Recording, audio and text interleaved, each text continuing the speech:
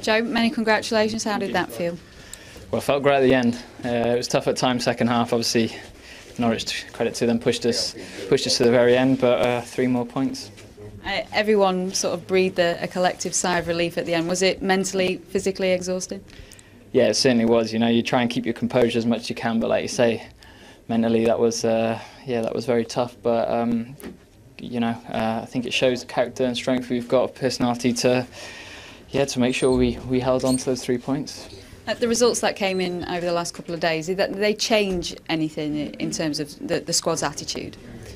No, they didn't. I mean, naturally, it can affect you, of course, but we try to keep our focus, completely on our performance, and coming out here today and making sure that we got the desired result. And it was tough at times, but to go 2 goals up so early away from home, we gave ourselves a great platform to go on and do that. And when Norwich did apply pressure, you all seemed to soak it up, and as a unit, you're so together.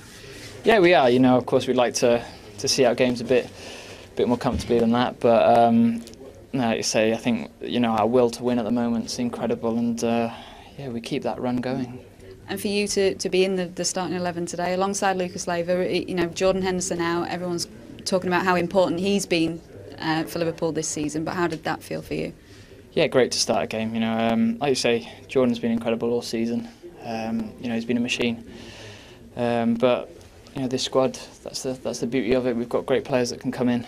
And obviously the team performance doesn't suffer. So it's tough. But me and Lucas, great. Obviously, great to have an opportunity to start the game and be part of a winning performance.